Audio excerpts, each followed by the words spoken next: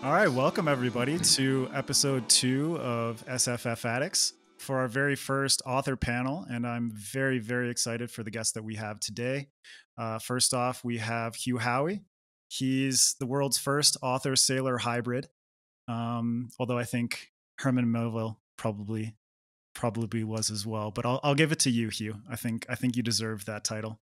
I think L. Ron Hubbard was probably the most famous sailor sci-fi writer. He does not count as an author, though. Battlefield Earth is amazing. I recommend it to everybody. He's a messiah. If you don't start a cult after this, I'm going to be disappointed.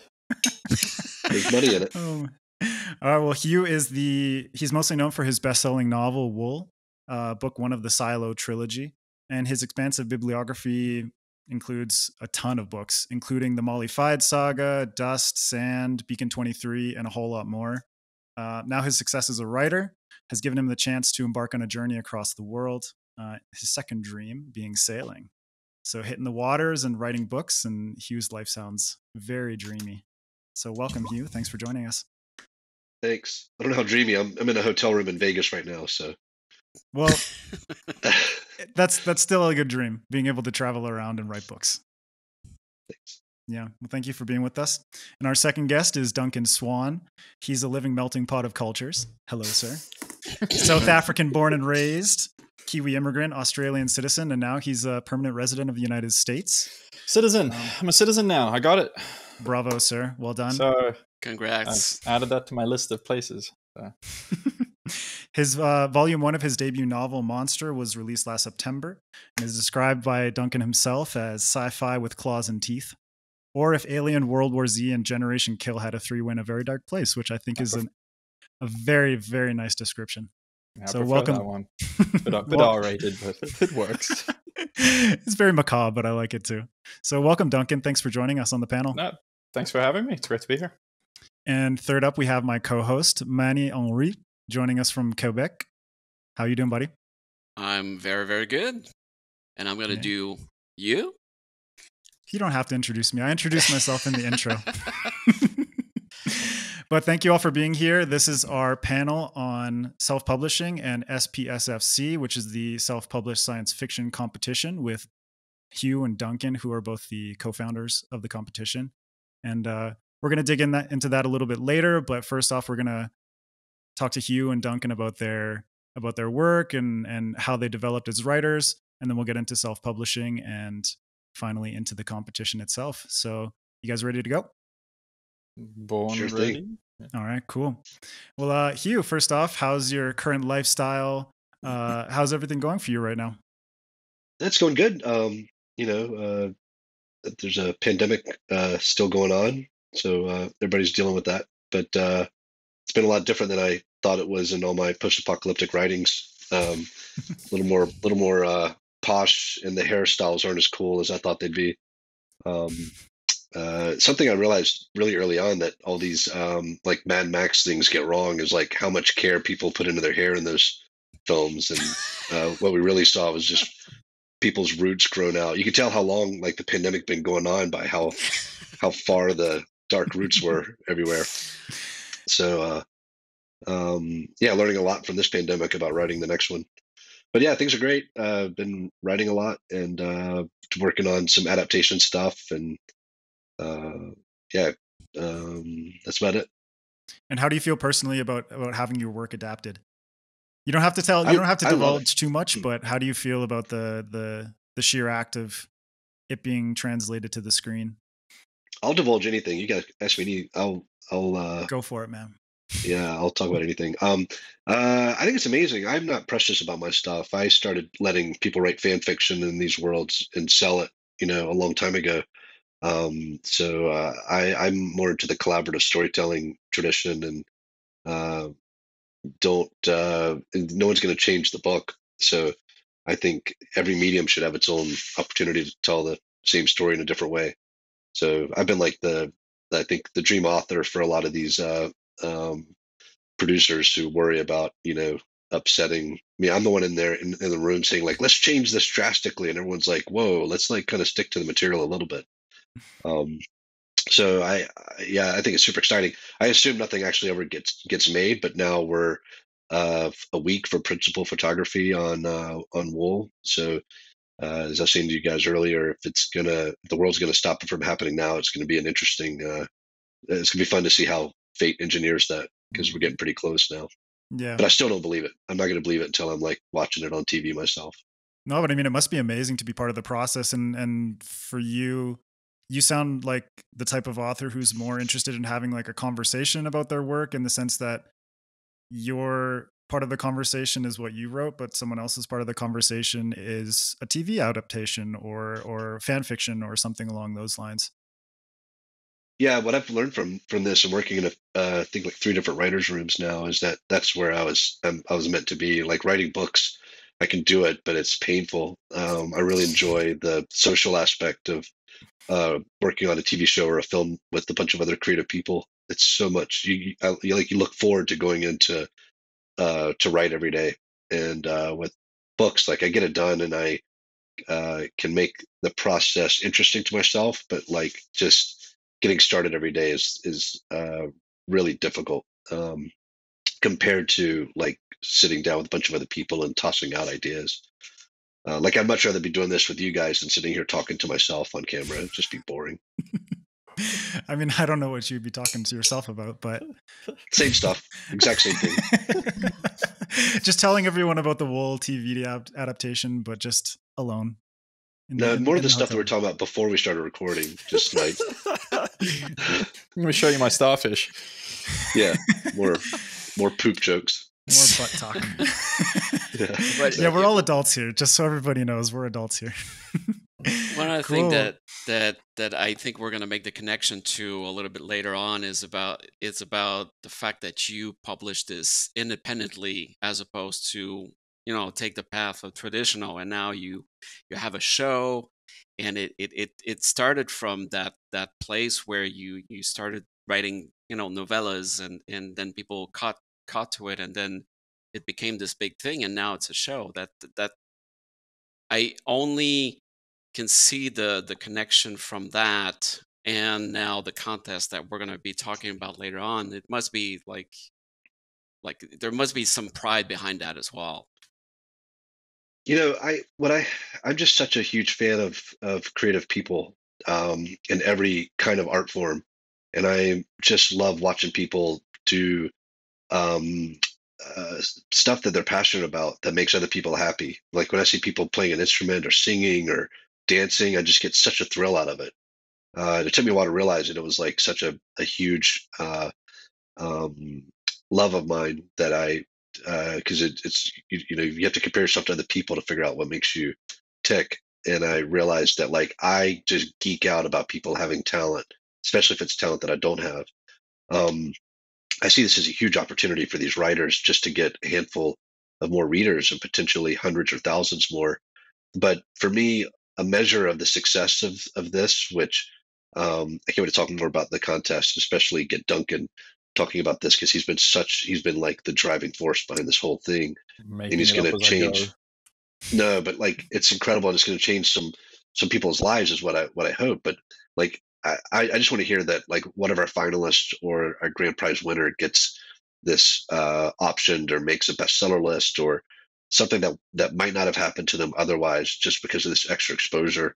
That's what happened to me really early on. I got like a handful of fans and reviews that increased my exposure and changed the trajectory of the success of the series. And if that can happen for 1 or 2 people every year that we do this, then what a thrill. But I think what we can learn from Andy Weir and myself and some other people that have started self-publishing and then got either book deals or film deals or TV deals is you're not closing yourself off by choosing how you publish.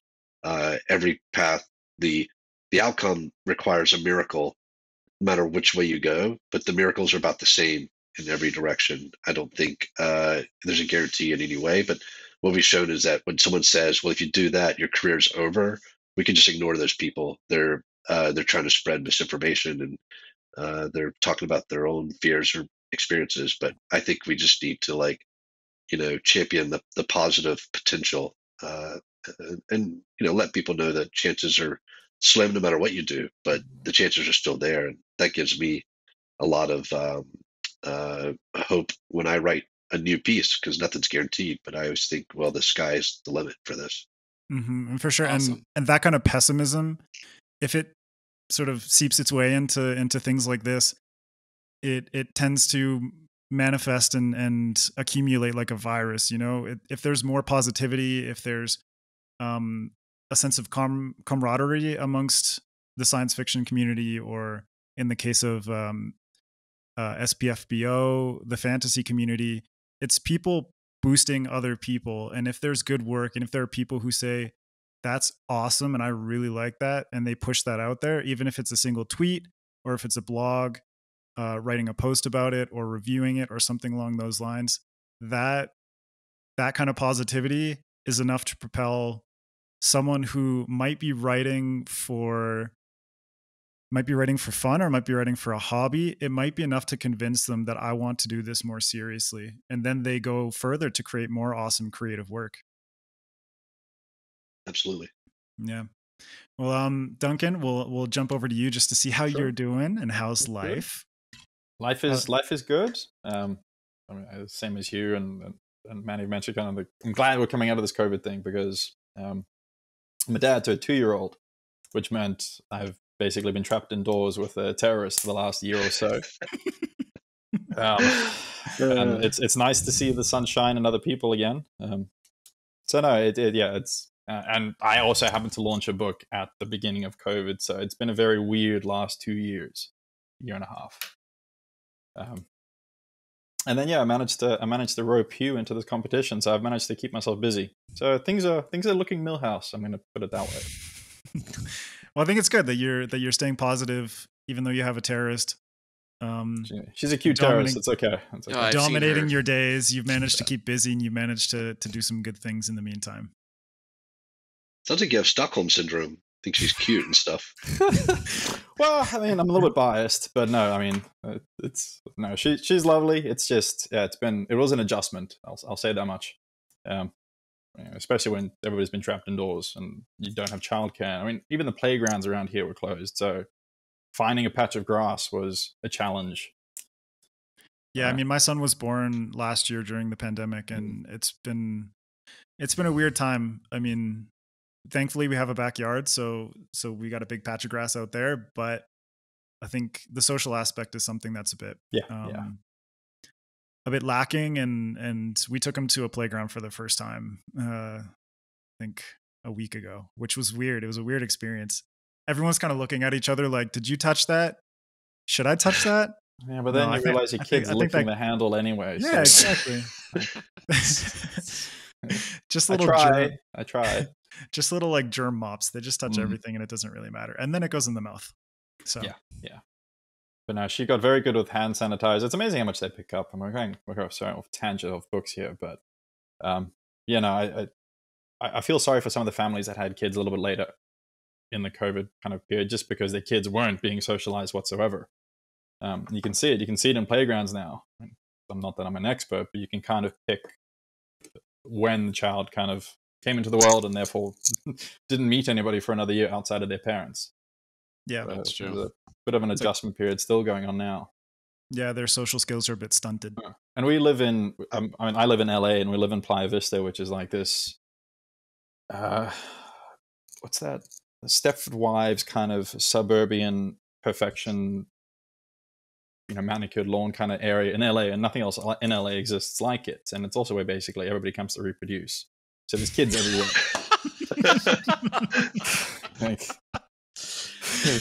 This baby's everywhere. It's like a spawning site. Honestly, it literally is. And then people kind of like tap out after 2 kids, and then they move on, and then the next bunch of pregnant ladies move in. That's where the idea of Monstre came from, right? No. Just what end the world in darkness because of the child. Yeah, no. That came like 6 years ago in Australia still, so I can't blame it on the Stepford Wives area. Well, actually, speaking of Monstre, I think it's a good time to tell us a bit more about that. Sort of introduce your work and a great book. How you've good transition, Manny. Yeah, good transition. Yeah, good transition. And just tell us a bit about how you developed as a writer and how you came to be the person you are today in terms of an author. You don't have to tell us everything. Still developing as a writer. So I've got 1 under my belt and working on number 2, and number 3 is like the messiest draft you can imagine. So I used to work in finance. I'm going to say that just before quitting, because I'm now basically balls to the wall, all in on writing. And I used to work in finance, and I dabbled in writing basically since I started, and I realized half my brain was atrophying. So I just started writing in an Excel sheet in some of the cells. So if anybody looked at me, it was in Excel. So I would just not really notice what the paragraph was doing, but I know it'll saved in that history. So I could kind of at least exercise in my fingers and be my brain. And that's brilliant. It was hit and miss because it became hella hard to manage, and then you'd have to extract it from each cell. And anyway, can't you just take that cell and then say make a series, and then it does like a 10-book series out of it or something? Just copy it down. You probably can do it. Have you seen his Excel skills? It's like, yes, I have. It's amazing. Is there anything I've retained here from? I don't get impressed easily technically, and when I saw his Excel sheet, I was like, oh shit. And flowcharts, and man, I do like a chart. Well, I mean, it's helpful for SPSFC. Yeah, it helps, yeah. Yeah. What's it? A picture's worth 1,000 words. I mean, and I'm going to litter puns all throughout here, but no, it's I had been kind of dabbling, and then I was reading. So I started working. I was about 28. I did an undergrad, and then I did a master's, and then I went into finance just as the GFC hit. So I've had some interesting luck. And basically, as soon as I started working, Brent Weeks came out, and I started reading Brent Weeks. And then I kind of stumbled across his website and stumbled across his Q&A, which I thought was incredibly informative in terms of how authors are real people, and authors have lives, and they kind of sit at home, and they don't just appear from underneath a rock. So he humanized the process for me, but I was also very much still only considering the traditional route. And then our little crime lord here, Hugh, kind of popped up on the scene, and I read his wool, and kind of it opened my eyes to maybe there's another route. So I literally have him to thank for blame. I'm not sure which one it is yet for trying this avenue, and so far it's working.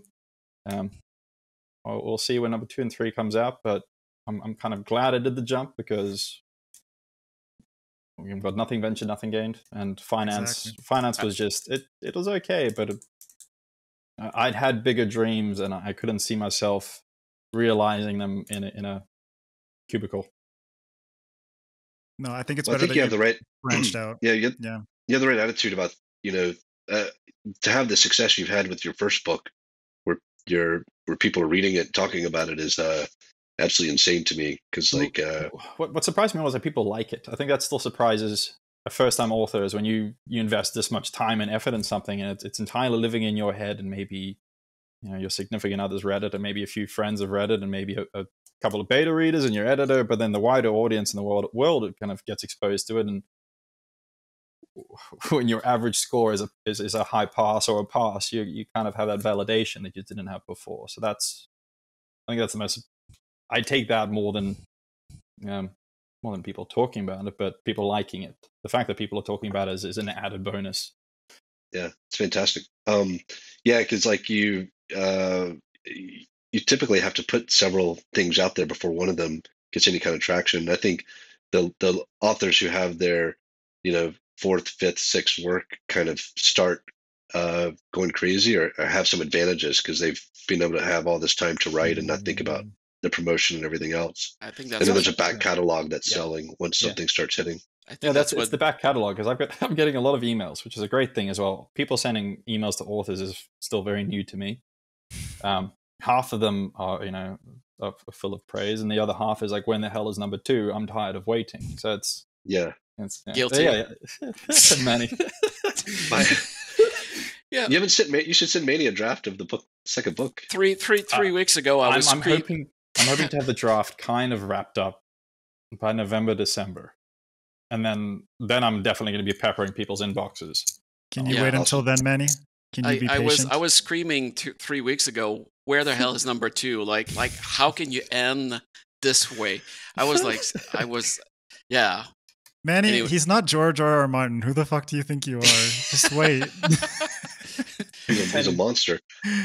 My craziest story about that is I uploaded a book one time and went to sleep, and I like hit publish and said something on social media like, just hit upload. There's such a great feeling finishing a book, and you've got at least one night where you can go to sleep and you're not thinking about your plot and your typos and all that stuff. I went to sleep and I woke up in the morning and there was a review on the book. Someone had downloaded it like in Australia and took all day off work, spent the whole day reading it, and then wrote a review and then emailed me asking when the next book was going to be out. And I had just woken up thinking like, I've got like nothing on my to-do list today, blank document. My first email is like, loved it. When's the next one? Oh, just was that Duncan? There's no winning. So. Was that Duncan? No. No. Duncan never emails me. You kidding? I just tweet at you and. Yeah, you do it all publicly. Yeah, I do it all publicly. No, actually, funny story. I think I did email Hugh, but this is the same trap, and he's written posts on it since then, and I myself have learned since then. But you, especially considering he was like he was the trendsetter or the pathfinder, I was like, what are the secrets? And it's you can't condense it in an email and ask a person how they found success for themselves. Like everybody has to kind of, which is what I found. Find your own path. Find something or somebody that you admire and you can attempt to emulate, but you're really going to have to do it your own way at some point. Yep. So no, I mean, I joke that I get emails about people liking my work, but I don't get emails that I imagine Hugh would get, which is solve my life's problems and how do I be like you kind of thing. So yeah, I never get those. All right, I'm going to send you one tomorrow. Well, I think it's really interesting to hear your side of the story, Duncan, in terms of how you entered into the self-publishing scene a bit later on and how you viewed it as an outsider before you came into it. Whereas Hugh, you jumped into it much earlier on, and so you obviously have a different perspective. But how was it for you? Maybe introduce a bit of your work and how that initial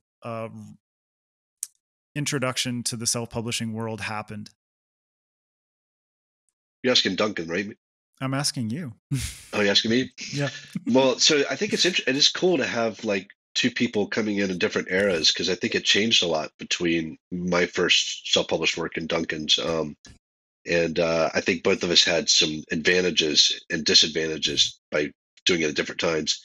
When I did it, everyone just told me I was a complete idiot. I still got that. Don't worry, that's still valid. Yeah, so that's good that still happens. And everyone should get hazed that way. But I had so many people who had a lot more experience than I did in publishing tell me that if I did this, I would never have a career as a writer.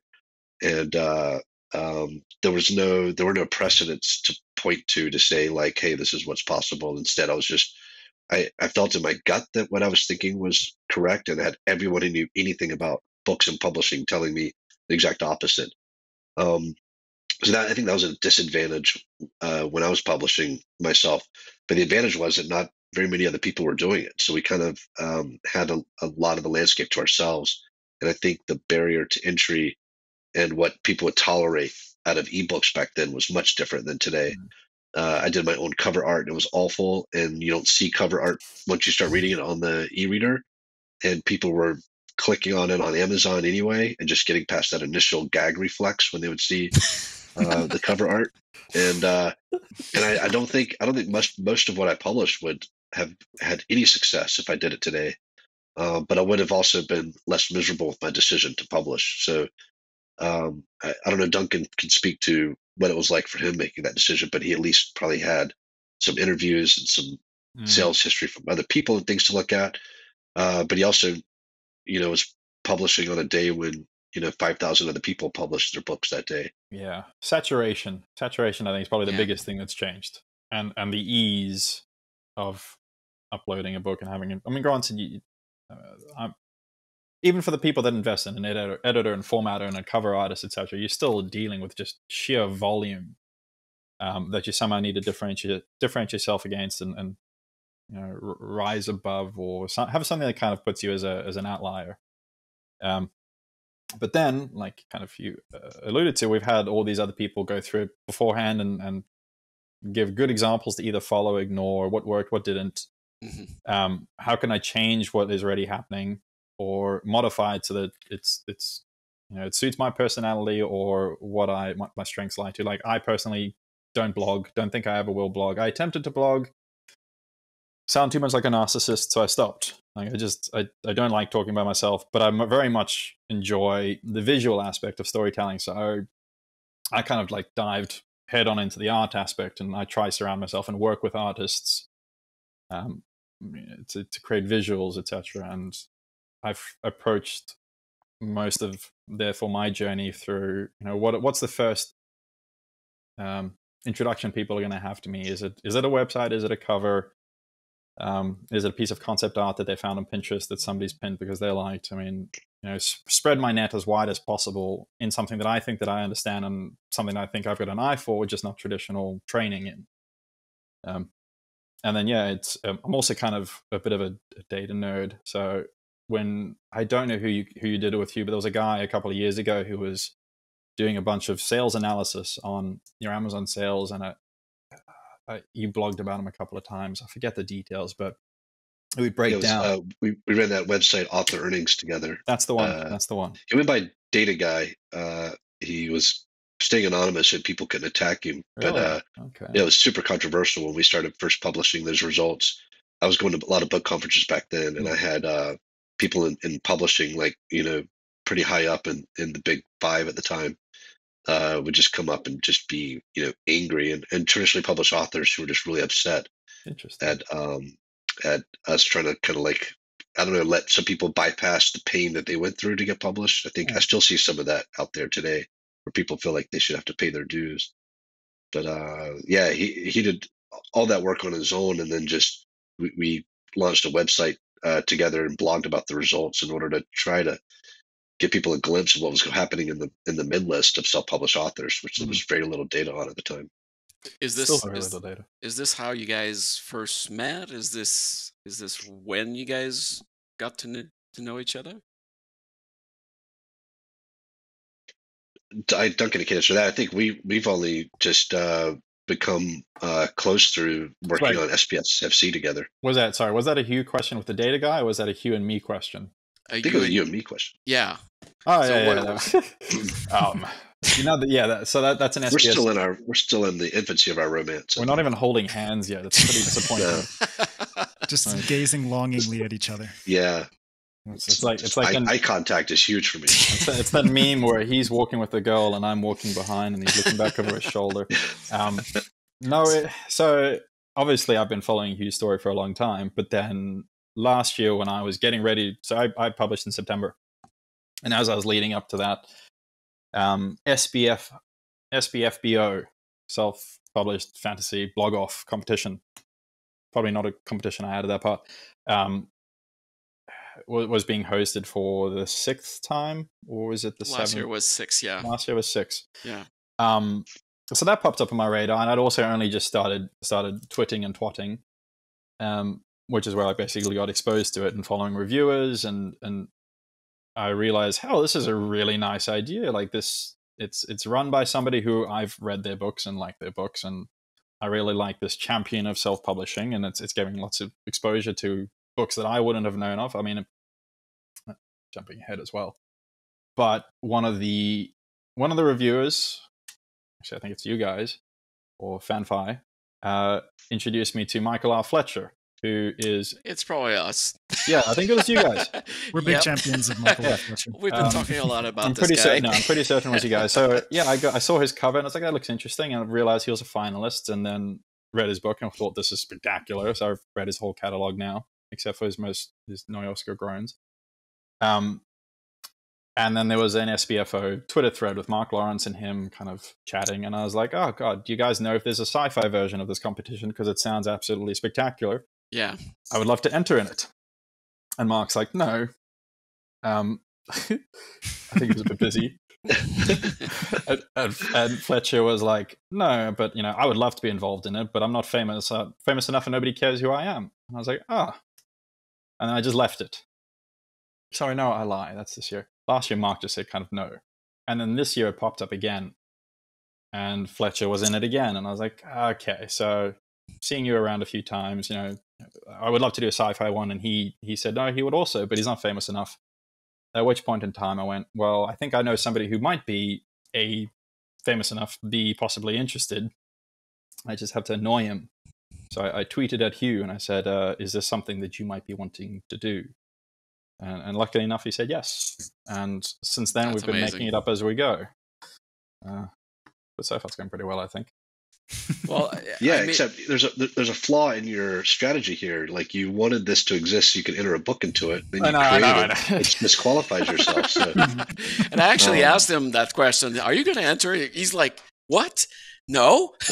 No, Hugh asked me the same thing, and I was like, I can't. I wish this. I thought he should put a different name on it, and don't even tell me about it. Like, just totally like put a French name. Yeah. The problem is, I think it's now. It's been visible enough and spoken of enough that people would read it and instantly know this idiot's just renamed his book in his own competition. Yeah. What a dickhead! So no, I didn't go that route. And someone would pick it up and say, "Alien, World War Z." What's this rip off? Somebody's ripping off your book, Duncan. Kill. Well, it has a French name. I could have put my name on it. It would have worked. So no, it's one of the catch-22, but in the same breath. I'm creating something with a whole bunch of people. There's 59 reviewers.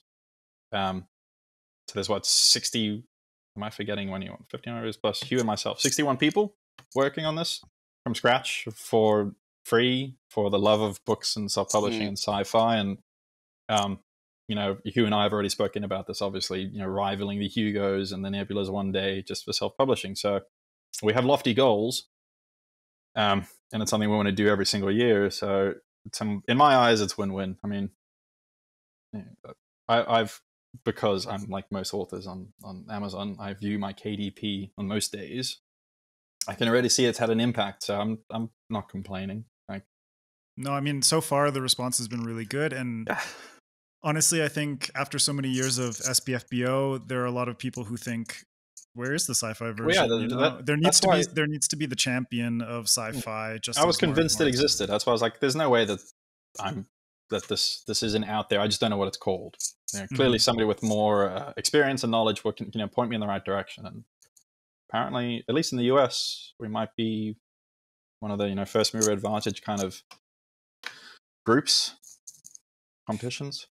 Mm-hmm. And I think it's really, once again, we talked about positivity earlier and just sort of spreading the message about sci-fi that you like. And if there's an opportunity for people who are starting out with their first book or one of their first few books, and they don't really have the self-confidence to push themselves out there as a full-fledged author or anything like that, or maybe even go towards traditional publishing, there's this competition that offers them the opportunity to say, fuck it, I'm just going to put it out there. And if people like it, they like it. But then there's reviewers like us who are looking at those books and saying, this is actually really good. And then give that encouragement and feed back into the industry some positivity that it really needs. And it's also that exposure that, as far as I can tell, because I haven't done the route, is possibly the only real big advantage of going traditional is that they've got a big marketing machine behind you.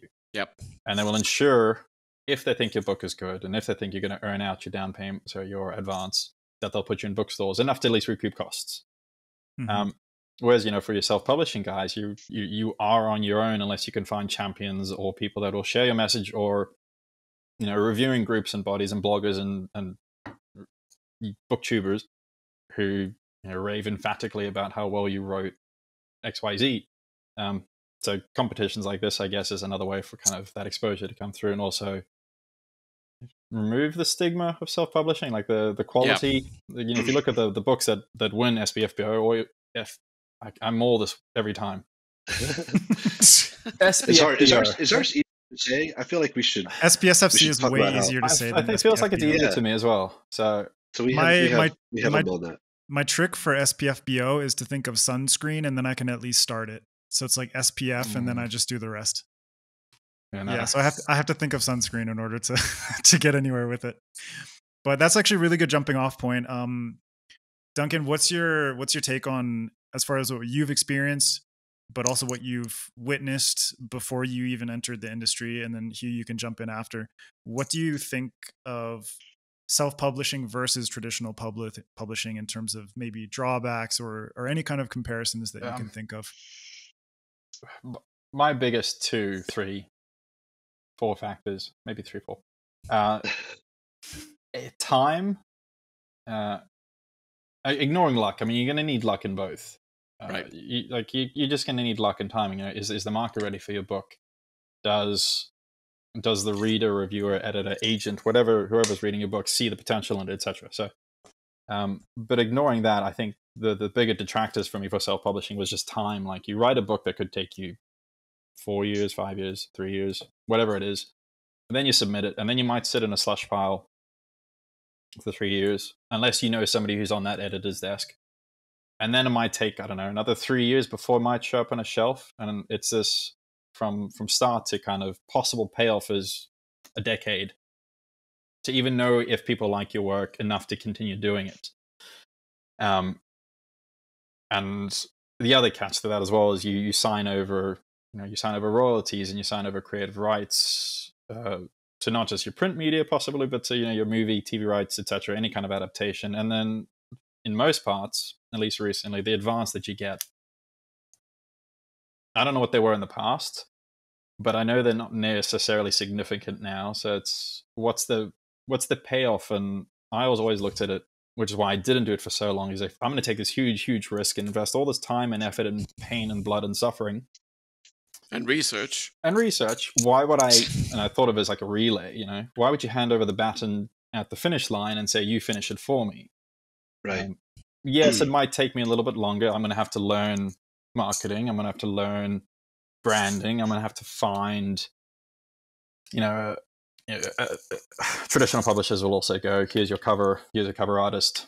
You like it. And then you go, I like it, I guess. Whereas self-publishing, you can really be as involved as you want, or the more involved you are, the better it is, I think, in the long term. But you can go shop around for people that, what we try to do is, because my wife and I consider this as a business, is basically find people and skill sets that we don't have that can then complement this if it was a business, and and kind of go all in that regard.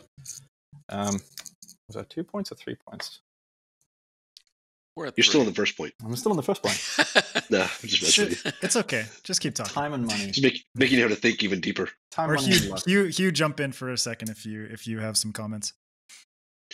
These are all points I agree with. I think the time is a huge one. I kind of had it as a goal when I started off to write for about 10 years and do 2 books a year. And I thought after 20 novels self-published, I would know if I have a chance of making a career at this. And that could be what it takes to put 1 book out, go the traditional route.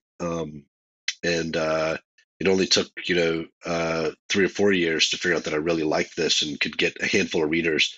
That didn't necessarily mean that I was going to make a career out of it, but I realized that I enjoyed it, would do it the rest of my life, and would be happy to have the dozen or so readers that I picked up along the way.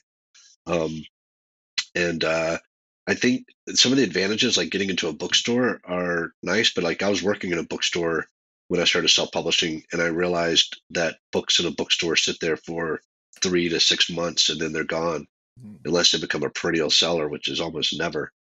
So that advantage, I think we oversell it to ourselves as aspiring writers. We think that publishers are going to put us in a bookstore and we'll be there forever.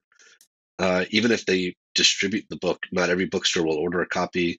More and more people are finding their books online or at very small footprint bookstores, like in airports. You're never going to get in there unless you win like 5 lotteries in a row. So a lot of the things that we say are advantages aren't big enough to make a difference. And then, of course, advances. again, working in a bookstore helped me out, that I was meeting all these authors coming in to give talks. And I found out they all had day jobs. They all taught creative writing somewhere, or, had some other career. Because even if they were winning awards and hitting bestseller lists, they were making $50,000 every year and a half to 3 years. Yeah. And you can't live off that. And they, no health insurance, no benefits, no paid vacation. So the more I learned from inside the publishing industry, the more I realized that the things that we hold as advantages aren't that great. I eventually started going the traditional route, as used to be that we call it self-publishing vanity publishing or vanity presses, because it was all about the vanity of seeing your book in print, and you'd have to buy 5,000 copies that sat in boxes in your garage, and you sold out of the trunk of your car, and that was all money that you paid. And once self-publishing became practically free, which you can spend money on it, cover art, editing, and you should if you can afford it. But if you can't afford it, did everything myself for years. All the pagination for print books, all the ebook formatting, all the uploading, the cover art, everything I did myself. So it is possible. It's just hard, but the finances don't preclude your ability to get your work out there. And then I realized that the vanity publishing was no longer self-publishing. The vanity publishing now is traditional publishing.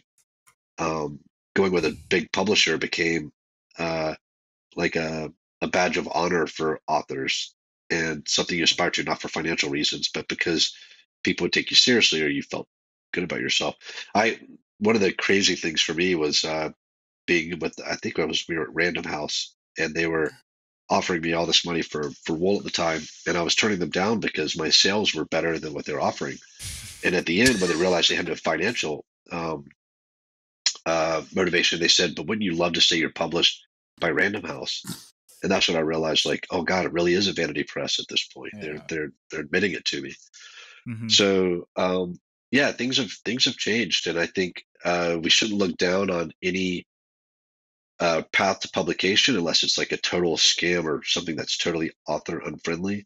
Instead, we should just talk about the pros and cons and let people know up front, like, what they're doing. Because if you want to be with a traditional publisher, and it means taking a lot longer and finding an agent, and maybe not even making as much money, but because you want to see your book in a bookstore for a little bit, and it feels good to have the validation of a publisher, there's nothing wrong with those motivations at all. I just think it's good for people to understand what to expect out of each path, and for us to encourage all authors, however they choose to publish.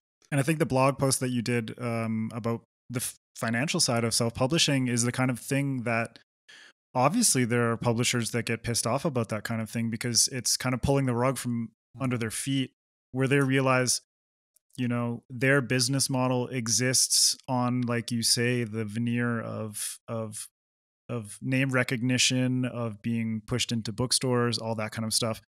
But when you see the financials of a lot of self-published authors, and they're killing it, and they're doing a really good job, and obviously they've had to put in a ton of work, but they've accrued skills that they need in order to navigate the market. And obviously the big traditional publishers, they take care of a lot of that stuff, but they also take away a lot of the choice. Well, you're paying for it. I mean, you're paying for that skill set, basically. Yeah. Right. Yeah.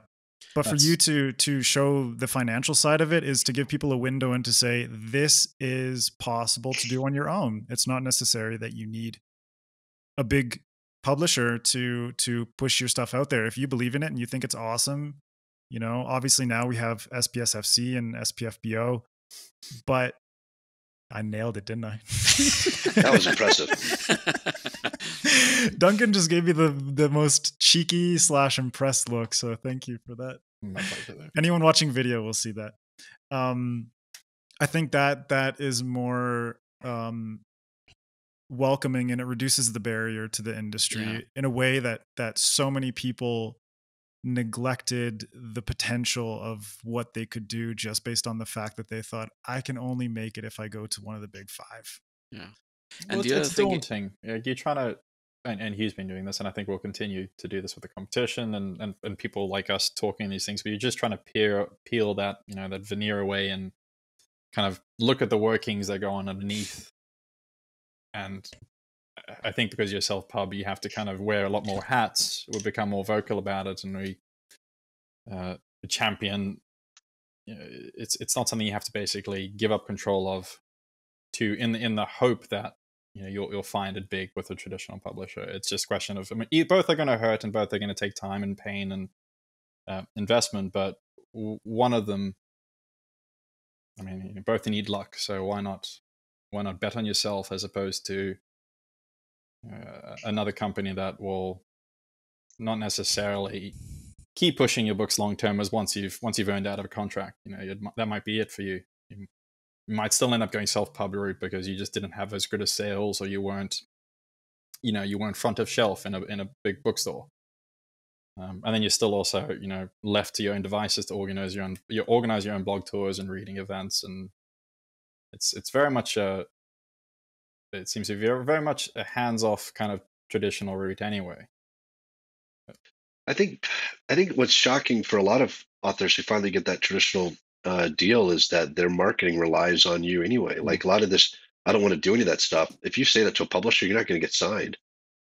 Even when I was doing deals, and to this day when I do deals, publishers want to know, how many Twitter followers you have, and what are your marketing plans, and how are you going to get the word out? They rely on their authors. So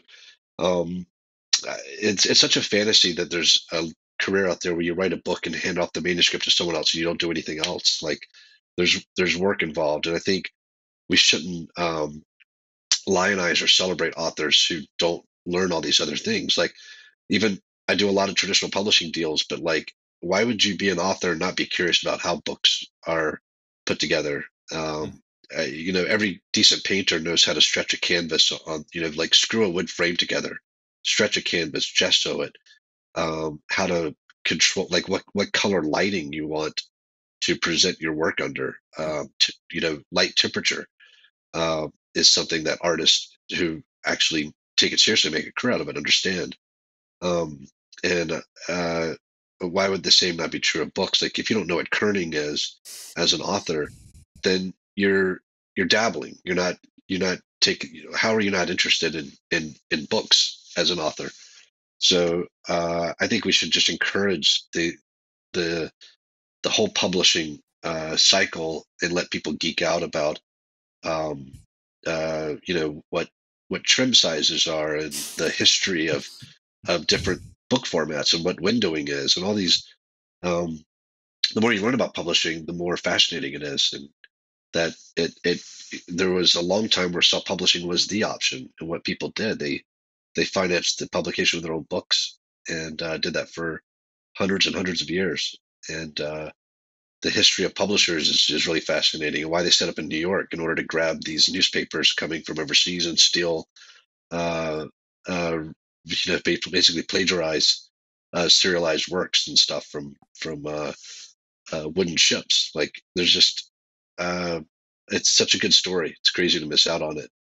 But I think it's fantasy that anyone's going to have success in this industry without knowing how to market and promote themselves and have relationships with other authors and industry professionals. It's just all part of the game. Yeah, and I think even regardless of whether you go traditional publishing or in self-pub, there has to be, like you say, Hugh, this sense that we're going to geek out. It doesn't necessarily mean you have to be multidisciplinary in every single facet of the publishing process, but to understand at least different aspects to the point where you're fascinated by it and you're interested in it. And this is everything that goes into creating this thing that you're putting out into the world. If you're not passionate about that stuff, then it might not be for you. And if you know the history, if you know the process involved in creating a book, or the process involved in creating a book cover, or converting a file into an ebook format, or anything like that, it's just it regardless of what profession you're in, it deserves the attention and the passion of whoever's involved to actually know the intricacies of that art form. I think that's also a good indicator of whether you can keep doing it, is if you don't mind the administrative stuff that surrounds it, and to you it's interesting as opposed to a chore. Mm-hmm. Because yeah, I mean, I love going down rabbit holes that have nothing to do with writing, but have to do with publishing, etc. And sometimes I'm like, I spend way too much time not writing, but I don't mind these other tasks, I guess you could say. Knowledge bites. Well, in that sense, do you, obviously this is kind of steering into, if you're a self-published author, in reality, like Duncan has said earlier, you're a business. And you have to sort of think of yourself as an artist and a creator, but also as a business and promoter and marketer, all jumbled into one. So for both of you, Hugh and Duncan, how have you sort of balanced that creative side versus the business side? Duncan, you go first. Well, I started an OnlyFans account just to kind of Let's talk about that for a second. Duncan, why are you not parlaying the fact that you're like the handsomest guy in publishing right now? Like, I feel like you should have more of a give me. I'll be on Today. face forward presence. Today USA. I'll be on morning TV shows at some point. No, no, that. But you don't like, want to go you on should that be doing crap. it now. Everything should be YouTube with you, and just like the front cover should just be your face. And then you know how the back of a Harlan Coben novel is just like his big bald head. Oh no! You should put that on the front. Monstre I Volume 2. Duncan, I have something Duncan's to show face. you. This is one of my favorite authors, and Okay, he's God, not. I thought you dug up something else from my past, but you didn't. So I'm okay. You got some nude photos of you. They're Don't out worry. there. They're probably out. This is one of my favorite authors. He's not handsome, but look what he does with his books. That's our boy William. That's brave. William Duncan. Gibson. It's brave. He needs a cat. I've got my cat. That's what you should do. That William Gibson, he fucking owns who he is. Yeah, you got to know your You need strengths. to do the same. Well, yeah, I mean, yeah, if for the next book, can you imagine I slapped myself on the back of? No, it doesn't even. I mean, this is my book. I don't think I belong on the back of that. So You're being too humble. I think I will look for the next one. I'll have signed poster full-length body shots of me, and it'll be autographed. Have it like a middle spread, you know, so you can just unfold it. Book plates with signatures, or you can unfold it from the middle of the book, and then the book is free. The book is free. The book plate's $500. I see. I'll make a business doing that instead. No, but all joking aside, I found a lot of success from letting readers be a part of my life, like connect with me on Facebook and Twitter and on the blog, and then I realized that I'm the same way as a consumer. Like, when I can have some kind of connection with the people who make the stuff that I enjoy, it makes me enjoy their work even more. Like, it augments it. And so, you know, earlier, Duncan, you were just saying that you feel narcissistic about blogging. Well, I think you have to get over that a little bit. Maybe. Because I mean, I've attempted it. It's more just I did, at least at the time when I started out, I definitely didn't feel knowledgeable enough to even begin to write about writing, because I was still learning how to write. So I felt like any advice or viewpoint that I gave was going to be so narrow and biased and anecdotal that it was going to be irrelevant. So to continue writing blog posts about it, I'm just repeating myself at this point. So yeah, narcissistic's the wrong word. I don't write easily in blog format, whereas I can create a world, and that to me flows more easily, and it's something I want to do, as opposed to pick a topic and write about it and see how many blog views I get. It doesn't. Yeah, it's not something that I naturally gravitate towards. I admire people that do. I mean, I wouldn't be here were it not for you blogging. But I just think maybe I can give value back in some other way. So, you're definitely doing that. Or maybe tell your story. I mean, when you and I met the first time, you were talking about how you got inspired by some movies, or which artists actually did some monsters, and that kind of fulfilled the front end of your website. And actually that's how I got inspired to read your book. I saw all the designs of the monsters. That was the idea. I was like, oh shit, I gotta read that. This is a great leadway, because I loved what was the name of the Tom Cruise movie you mentioned? Edge of Tomorrow. Edge of Tomorrow. Oh my God, I love that movie. My favorite movie in years. I love that movie, I thought I was going to have a heart attack in the theater. What's great about that film is if you hate Tom Cruise, you're going to love this movie. Exactly. Over and over again. That's great. It's rewarding in every level. You nailed it. If you love Tom Cruise the way I do, then it's just great because he looks stupid for half the movie. And he goes from like being a schlub to like kicking ass, a world savior. Yeah. I love that film. My favorite part about that movie. My favorite part about that movie is it's essentially Tom Cruise running more than he's ever run before, and that man can run so well. He runs so well. So maybe you start doing that on your blog, like telling the stories behind what inspired you to write Monstre, or what are your struggles with writing the third volumes. What I did a bunch of interviews, funnily enough, which are on YouTube somewhere. But I did a bunch of interviews for the book launch where I basically spoke to the people that kind of helped me through the process, like my editors, because I've got two.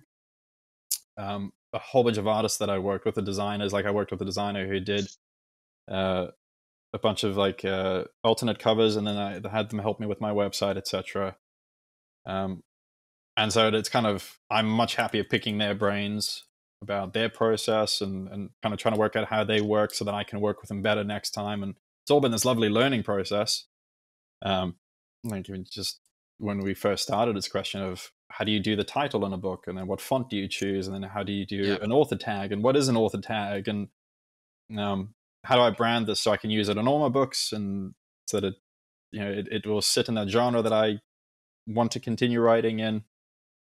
But yeah, I did a bunch of interviews with them, and that was fun, and I'd love to revisit it. But yeah, I think YouTube's probably been the best invention in that for me. So for you, potentially, in terms of the business side of things, you found more success in not necessarily blogging, because that's not really your thing as a way of promotion, but more so that you found finding the right people to collaborate with has been your best tactic from a business perspective. Yeah, and also I'm personally a visual person, and when I was creating Monstre, it very much lived visually in my head, and I thought, hell, it's a really interesting world. I would love to see it. The odds of seeing it on the big screen are pretty small.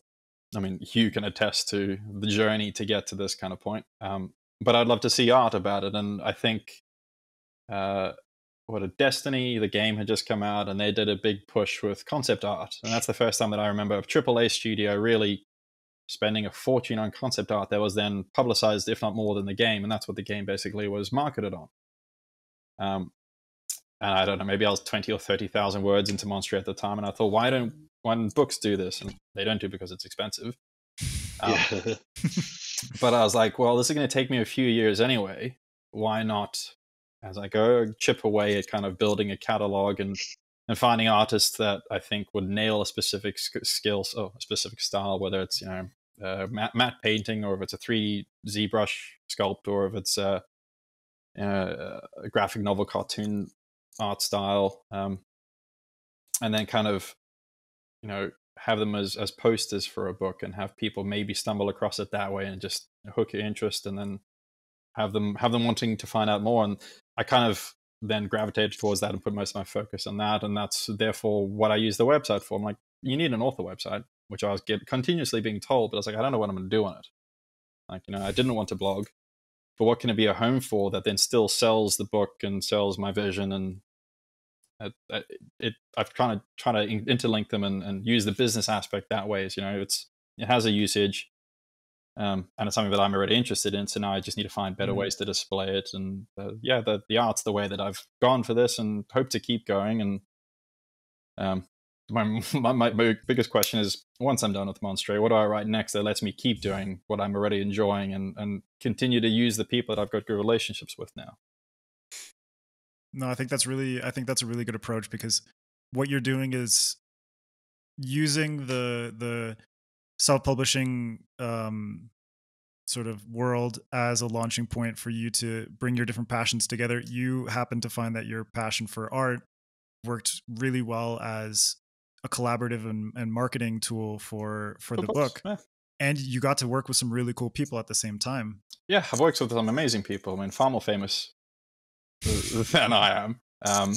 And they got some great credentials. Like I work with I work with guys who work for like Sony games, etc., or work for Marvel as their biggest clients, etc. So I've got these amazing people in my corner who I can kind of tweet at now, and it's like Cyrano de Bergerac. One person does the writing, and then the other person does all the marketing, and they're the face of the partnership. And I would have totally picked someone like Duncan just to like do all the PR and be the face of the thing in the sexy accent, and I'll just do all the writing. The confused accent. Jeez. Well, actually, it's interesting. I was talking to my wife recently about just all the author interviews that I've done and sort of my introduction into this world, and realizing authors are generally, I can't generalize this overall, but for the most part, in terms of my experiences, authors are super nice people, very humble, and you're new to this. Yeah. I can tell. You haven't met Stephen King yet. I'm just optimistic. I'm just optimistic. But anyways, have you met Gary on Twitter yet? No, I've met some people on Twitter though. Oh Jesus! But there's Speaking a really Twitter, that's like the audible impersonation of Twitter right there. It's true. But there's a really interesting parallel between a movie and the people who create a movie, and then who becomes the face of the movie is different. Whereas for a book, the person who created the book isn't necessarily the face of the book. The book itself is the face of the book. So there's this interesting parallel between who looks at a book and thinks, that looks interesting based on the cover, but then they look at the author's name and they want to look at the author's face or something like that. It doesn't really connect in that way. What hooks me on a book, or the author of the book, is literally the acknowledgements at the back. That's often the most, kind of revealing part about the author that you're reading. Are they gracious? Are they complimentary? Do they acknowledge the journey? Do you want to come back and read more? I think, I'm always very interested when an author includes a picture at the back, but I'm much more interested in what they actually say in the acknowledgements component. So I didn't know anybody read that part. I always read them. I lie. I started reading them after Brent Weeks. I'm gonna fanboy him for a bit as well. He read, was it his Night Angel trilogy? Is that the one? I'm not sure. Anyway, I think it was his first book, and I read his acknowledgements, and I was like, okay, because I wish I could remember what he said as well, but I felt it was really heartfelt and interesting, and I was like, wow, this is a real person. Let me go find out more, and that's what clued me into actually going researching the guy and finding his website, and then regularly going back for updates. And I don't think he even had a picture on the back, but yeah, it was the acknowledgements. So now I kind of make it an extra effort to read what people have said at the back, especially considering I've been through this journey as well. You kind of don't know. Now that you've said that, I want to write like the most self-centered, obnoxious acknowledgement. I just acknowledging myself in every way possible and taking full credit. I'm so happy for me. I deserve this kind of thing. Everyone's gonna think, man, make sure they include that on the Apple TV show. The first thing will just be like, wow, is that the best thing you've ever read or what? Like competition's over, people. You can all stop writing. Exactly. Well, actually, like you're probably thinking about what to read next. Like you should just read this again. Like this is the last book you should ever read. Just reread it over and over again until you die. It'll just be for Duncan. He'll be the only one who actually reads the thing. He'll be like, I cannot believe I ever collaborated with this guy on anything. Asshole. I thought it was. Well, actually, speaking of that, there's obviously the difference when you have a physical book and you can see the cover. Probably there's the name recognition of the author, but what is it from your perspective, Hugh and Duncan, the thing that grabs your attention about a self-published book, an ebook or something like that? Where is that specific draw coming from? Because it's a lot harder when you're on Amazon or some other platform to really think, oh wow, like this is something new, and I just dig into it and figure out what it's all about. I'm as someone who had terrible cover art for many years, I'm a sucker for great cover art. And that will at least get me to start reading the sample. And what I love about Amazon is that I can sit and read the first few pages of any book without, I do it in the browser, not on my Kindle. I actually will shop through stuff, and you can click the cover of most self-published books and start reading the first few pages. I know within 2 paragraphs not if it's going to be a great story, but if this person has a voice that I can sink into and want to read more of. So I would say the first thing I see is how beautiful the cover art is, just the design and the quality of it. Makes me think if the person thought that was good, we share some aesthetic choices. And then once I click, I'll give any book a page, and from there it's up to them to decide when I should stop reading. And Duncan, what about you? Yeah, I was saying it's the old cliche, but you really do judge a book by its cover. The question nowadays is, how do you see covers? I mean, I don't go into physical bookstores that often anymore. It's all thumbnails now. Yeah, well, yeah, but also, I mean, I used to enjoy the experience of going into a bookstore and perusing certain sections and seeing a cover that I was either familiar with because somebody had mentioned it, or it stuck out, and therefore reading the back blurb and then reading a couple of pages. Whereas now, I mean, I've got the old school Kindle Paperwhite, so there's no color on it either. So I lose all the cover appeal. But I'm still getting that exposure through Twitter and reviewers. So I'm seeing the covers that way, and that's what's kind of cluing me on to go digging. Because I mean, Amazon suggestion algo seems to be garbage for me as well. So I get suggested. It used to be good for me. I don't know what's happened. I get suggested 40 books. I think it was a few years ago. I get them. Yeah. And nothing else. Something's changed, but it used to be pretty reliable that if it suggested a book based on my purchase history, it worked really well. Yeah, I've read I read maybe 3 or 4 L.E. Modesta Jr. books a couple of months ago now, and that's literally that's all. If I'm going on Amazon shopping, that's 4 pages of the suggestions for me, and I have to keep going down to the 6th page to find something different. So, I rely on Twitter and the cover to really kind of catch my eye, and then, like you said, you read your first paragraph and then the first page, etc. And if I'm hooked, I'm hooked, and if not, well, it didn't cost me anything. Reviewers. And yeah, reviewers. Blog reviewers, yeah. Well, actually, speaking of the Amazon algorithm, I think it's very interesting that obviously Amazon is the biggest platform for self-publishing, but it also, contrary to a lot of, actually no, I would say traditional publishing is also at the whims of Amazon. But what do you think of the way that Amazon and other self-pub platforms organize their stuff, but also how the algorithms recommend stuff to people and provide visibility? Because I think that causes a lot of confusion for people, but it also causes it also contributes to the oversaturation of the market, I think, because a lot of people are trying to push in order to get into the recommendation algorithms good shoes, in a sense. The thing that I found the funniest of Amazon is literally just the categories you can put your book into to then rise up to be 1,000 in dystopian child fantasy tentacle extravaganza adventures, and you'll be the top 100, and then that's all that people are getting suggested. And then you can call yourself a #1 best-selling author. You can. I mean, I don't think you have a significant number of sales, but it's the. Yeah, I think people try game the algorithm, and some obviously succeed quite well, and even Amazon and yourself. Like I discovered that you can include at least 3 or 4 additional categories, but that aren't visible. But if you go through the Amazon back end, you can append those to your book, which means you're then viewed more widely in a wider bucket. But none of that's really advertised and made aware to the self-published authors. So. A lot of that stuff's not clear to publishers. I had a crazy email chain with one of the major publishers when they got just the print rights to one of my books.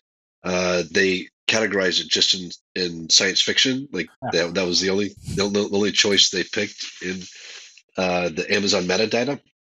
So I emailed them and said, great job knowing that this was science fiction, but we should choose as specific a category as possible. Yes. And choose I think self-publishers at the time got 2 and major publishers got 4.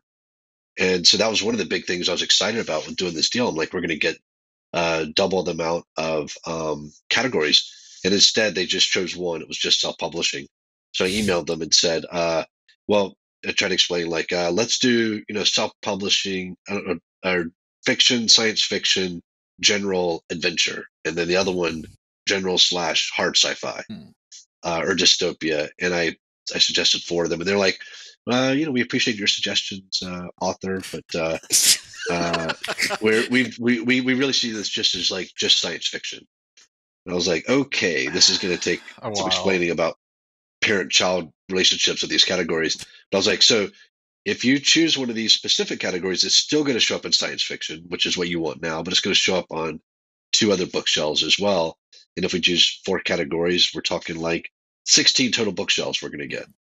And I'm going to publish the email chain at some point when I just name redacted. Yeah, because it went back literally like 7 times. I had to email them and explain what was going on, and then I started just CCing my agent so that she could see how stupid these people were.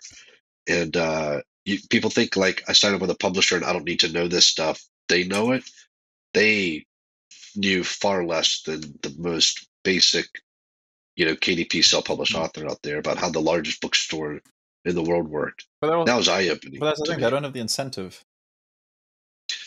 Well, here's the thing that really authors don't understand when they're making these decisions is that your book at some point is going to be a competitor to your publisher's other books. Yeah. So let's say you've had your year run and the book's not doing great anymore or never did great, and you want to reduce it to $2.99 on ebook just to try to drive some sales. The publisher will never do that because they're releasing a new thing they hope is the big thing, and they're charging $12.99.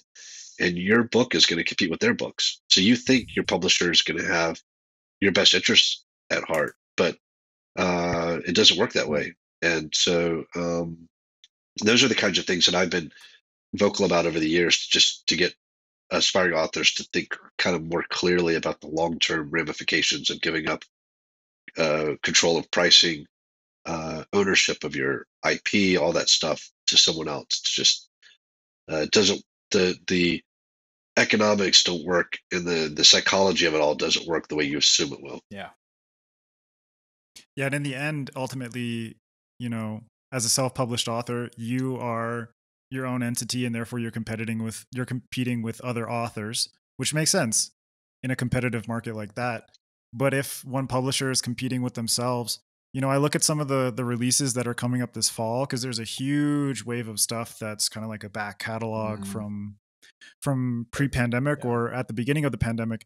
And I look at some publishers and I'm just like bewildered by, 1 month has 5-6 releases, and 3 of these are fantasy and 3 are sci-fi, and those come into direct conflict with each other. And ultimately it's just like putting your money on the table and then sliding it over to somebody else to just take away. It's like, it's a gamble. Like that money is like on the table, and then it just kind of disappears just based on the way that you're putting something out into the world.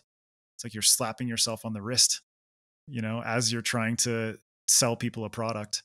So I think, would you two see self-publishing as not necessarily an antidote to that, but an alternative venue that makes more sense for people who want to be able to market themselves in a way that seems fair for the book that they're producing?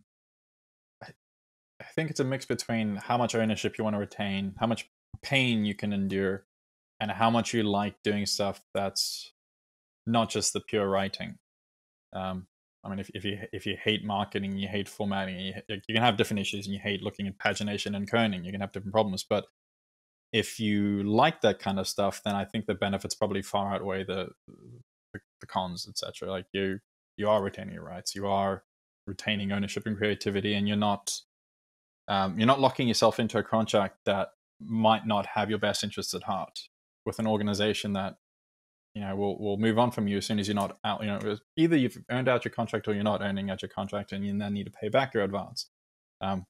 There's pros and cons to both. I mean, the stigma is definitely going away. It's not gone. Hugh's been here from the start, and I think he'd attest far more to that there's still a level of judgment associated with it. But that I think is just in part due to quality and the fact that anybody can produce a book, but the good ones really do kind of differentiate themselves, and we need to give more eyeballs to those and just use them as proof of concept that if you you want to take a gamble, which you're already doing, consider this, and then follow you and myself and people like Michael R. Fletcher as test cases and learn from what we did and didn't do. I think too, like we talk about self-published authors being in competition with one another. That's true. However you publish, the unique thing about self-publishing is that authors actually cooperate heavily, like to the point that they make box sets with other authors and share the revenue and make these deals where you get like 10 books for $5, and each author kind of piggybacks on the other author's readership to get new readers, and you don't see anything like that in the traditional publishing world. So I think there's a level of cooperation, sharing marketing tips, and all kinds of advice, business kind of advice with each other. Even raising funds. No, go ahead. Yeah, even raising funds though. So one of the big barriers I think to getting any book printed is once you get a book printed, you realize how much it costs to get a book printed. And even if you're doing an ARC run, say you want, I don't know, 500 ARCs to give to reviewers, etc., beta readers, whatever, that's a significant outlay of funding. But you have things like Kickstarter, which, I mean, I'm going to toot my own horn here. I used Kickstarter to fund my ARC run. So there are other avenues you can kind of find to diversify costs, and even using something like Kickstarter gets you an audience immediately. So there's new methods that didn't exist 10 years ago that you can now use for self-publishing to kind of mitigate some of the financial costs that a traditional publisher would pay for. And then you still own your royalties, and you're right. So I diversified the cost, but I kept all the benefits. And I got an audience at the same time, and it was a nice talking point. So it's as long as you could start thinking outside of the box with the tools that you have, and you let your imagination run, like it can be really rewarding. It just takes a bit more planning, perhaps. Planning and then effort and follow through. Yeah. But Hugh, I like that you mentioned beyond the fact that obviously authors are kind of competing with each other for sales or market share or whatever, but within self-publishing there exists this collaborative community. And it reminded me of what you said reminded me of video games. There's something called the Indie Humble Bundle, which they're so good. It's basically a bunch of indie developers that come together and they bundle their games under certain categories. A lot of the times they release their stuff for charities, etc. But I think despite competition being a part of any market, it's really nice to see self-published authors coming together and viewing each other as potential collaborators or friends, or just forming a community. And then Duncan, what you said, building on top of that, everybody thinking outside the box and just coming up with new ideas that traditional publishers might not even think of, but wouldn't even dream of trying to experiment with because it's too much of a risk. Yeah, and I've had problems with publishers who have some rights that I'm trying to do promotions with.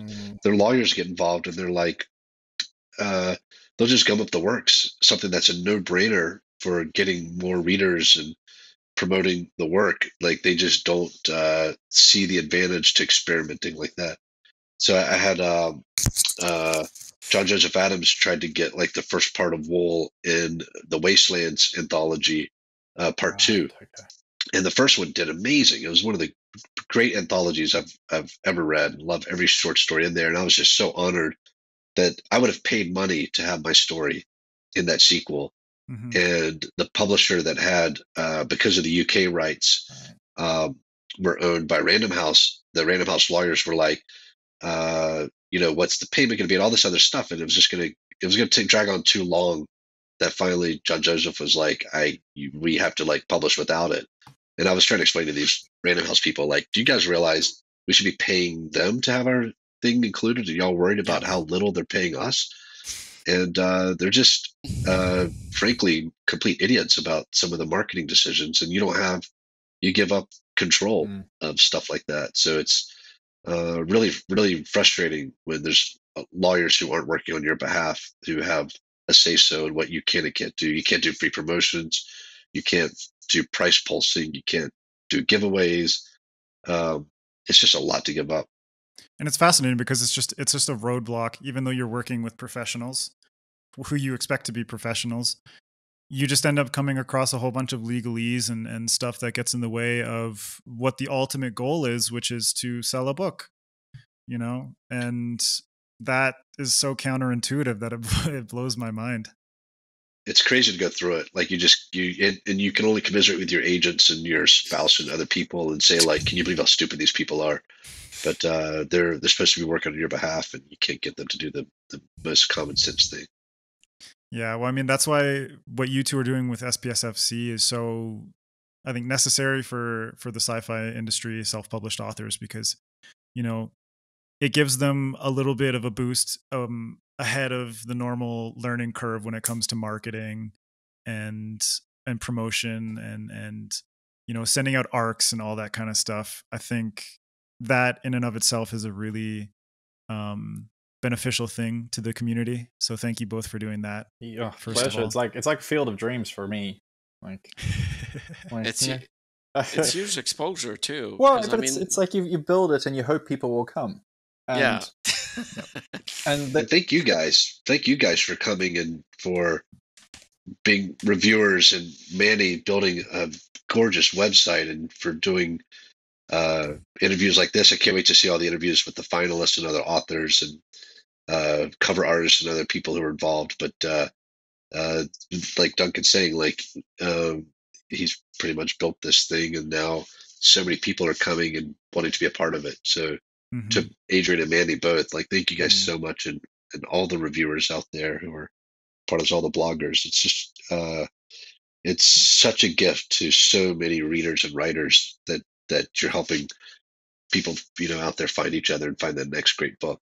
It's just a huge service. This is something that I found just being so fresh into this world, but you know, starting at FanFiAddict and meeting all these cool people, it was really immediate to me that these are just genuine, down to earth folks who really love science fiction and fantasy, and they just want to talk about it. And we developed a community really quickly, and you know, other blogs talk to other blogs, and bloggers talk to authors, and authors talk to authors, and it's just this huge jumbled mess of magic that just poops out great conversations and awesome stuff that, you know, SPSFC started because of Duncan's desire to start something like this, seeing that it didn't exist before, and then using the community, having Mark Lawrence to steal the idea from, like. Exactly. Well, did you actually get permission? No, we did. We asked him and got his blessing. So no, we got his blessing, and I mean, yeah, it is lovely that has been a proof of concept that we could then copy and obviously modify. So SPFC is going to be different from SPFBO just because we're different people. Easier to say. Easier to say.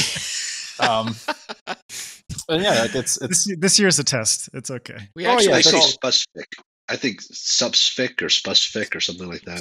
Space Force almost works. Space Force. Yeah, it almost works. That works really well. We actually Donald Trump. Donald Trump. No, I know. That's why I laugh, because it's just perfect. Though it's famous already. We actually call it Spacebo internally and between us at FanFiAddict. What do you call it? Spaceballs? No. Spacebo. It's probably my French accent that's just coming through now. Spacebo. The fantasy. B-O. So it's like SPFBO, but Spacebo. Right. Ours was almost a BO, but then it was going to be an SPSFC BO, and we're just like, no. Like, it's just, no. It doesn't have a nice ring to it. I want to add a new letter every year. Until it makes Spaceballs. Yeah. You're in Vegas. You don't even have the trophy with you, because that's. Actually, so that trophy's sitting on a shelf in my girlfriend's office, so she just gets to look at it all day. I should get a little plaque made that's like best girlfriend in the universe that just sits on the trophy until we give it away. Then I'll switch it out. That's a great idea. Oh man. Well, what are you two hoping for the future of SPSFC? I mean, this year, you know, we've got a lot of blogs involved, a lot of people connected, and I think it's already starting out to be a beautiful thing, especially once we see more content rolling in. But after this year plays out, what are your goals for SPSFC in the future? What do you hope from the first year of the competition? Learning experience for everybody involved. What worked? What didn't work?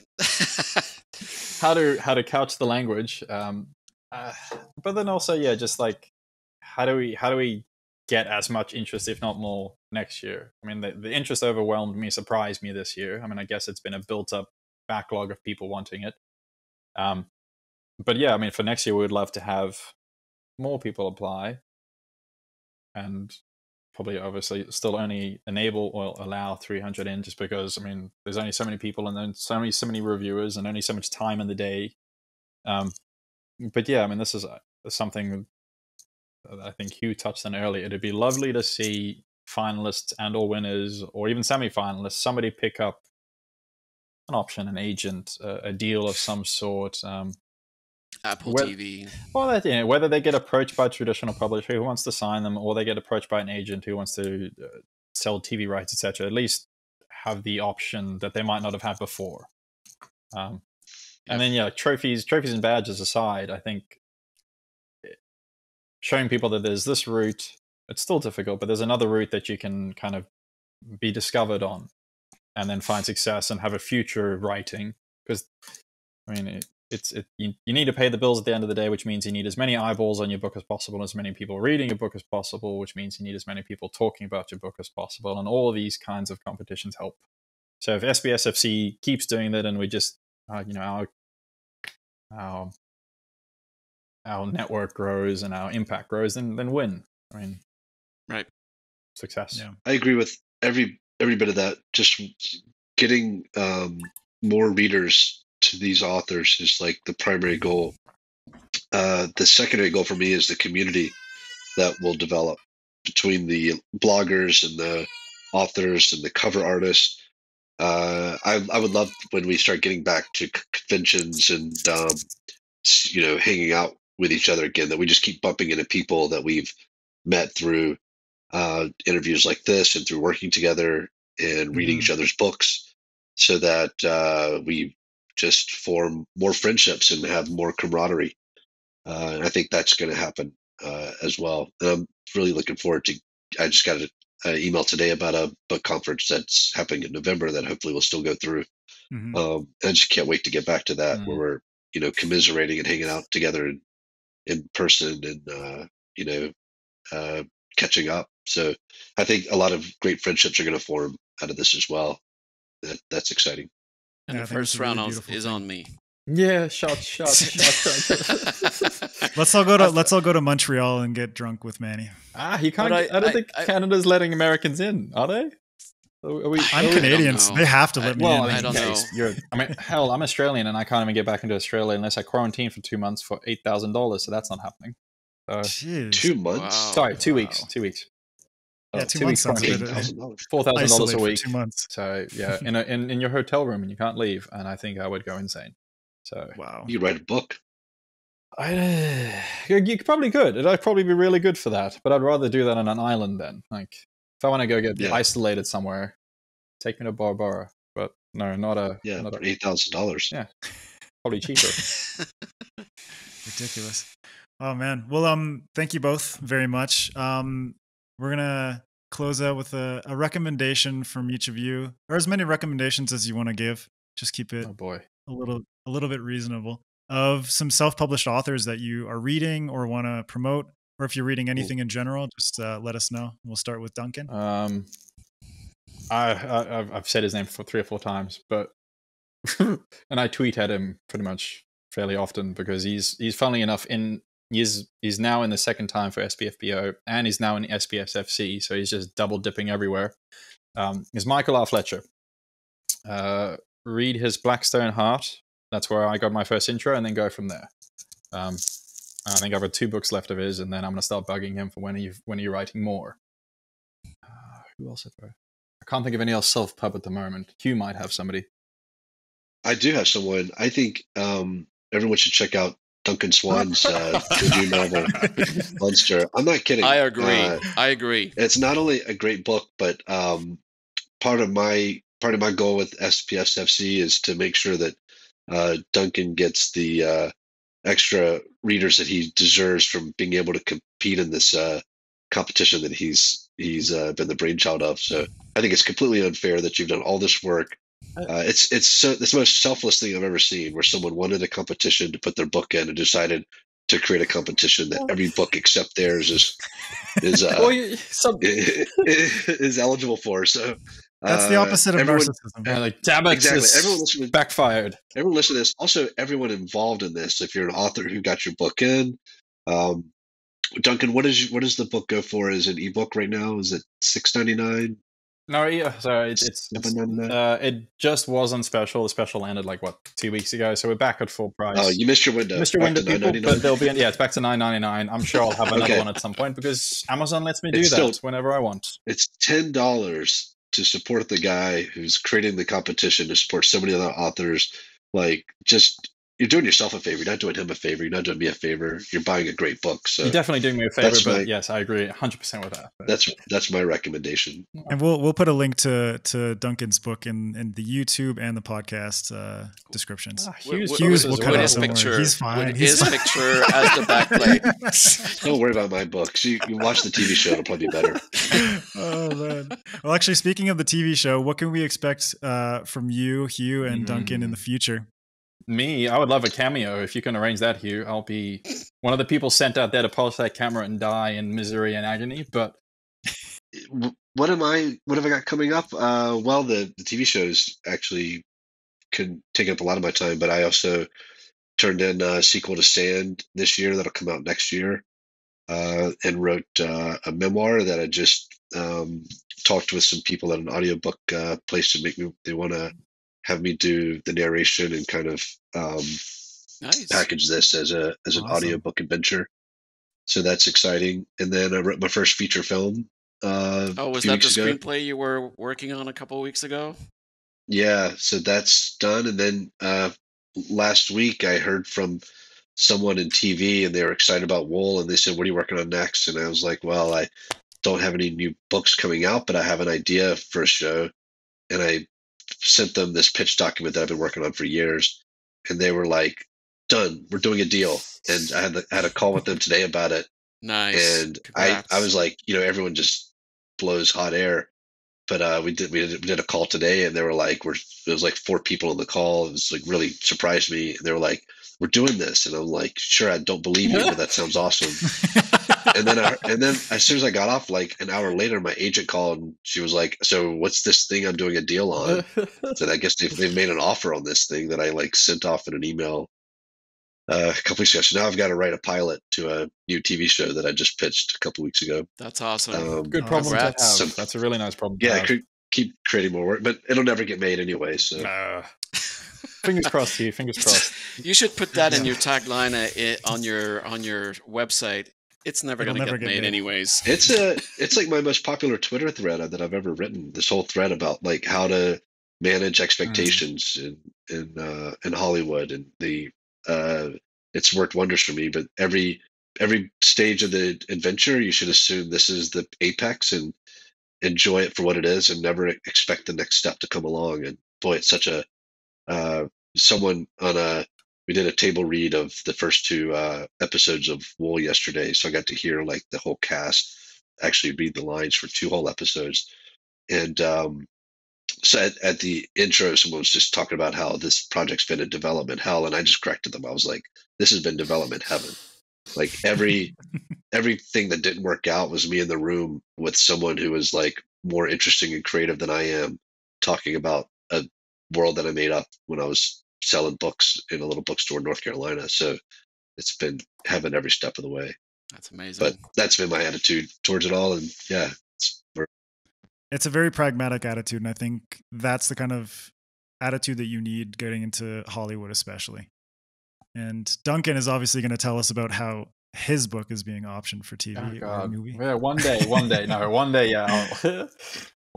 One day we'll see. I mean, that's, well, you've got volume 2 coming out. That's it. If I can deliver and meet expectations, then I might start pipe dreaming a bit more. But in the meantime, I'm like, I just want to live up to expectations and keep writing to the point where I'm confident in writing and can keep a roof over my head, etc. I also think that personally, a movie of Monstre would be terrible, but an HBO miniseries might be great. So I don't know. We'll see. So this is from David Walters. He just wanted to thank you for Wool, but the reasoning is very beautiful, and I wanted to read this to you. So this is from David, who we call Boss David. He wants to say, Hugh, thank you for being my springboard into everything fiction. Wool astounded me in so many ways, and without that key book in my life, none of what I've accomplished in the book community would have been possible. From the bottom of my heart, thank you for jumpstarting my love of science fiction and fantasy. I don't even know how to process that. That's incredible. Wow. Well, thank you, Dave. Like you're doing more for literature than I've done. Like it's just such a great platform to spread the love of genre to so many other people. So really kind words. Can't process it, but that means a lot. Yeah. So thank you both, Duncan, Hugh, for SPSFC, for the amazing books that you've written. In Duncan's case, book, and I can't wait to read. Can't wait to read volume 2. But honestly, you guys are doing great work, and we're excited to work with you in the future. We're excited to see what you do in the future. We'll be read all the 300 authors that we just landed in our Kindles. Yeah, but you guys have some work to do. My work is almost done now. I just get to manage the small fires that pop up occasionally.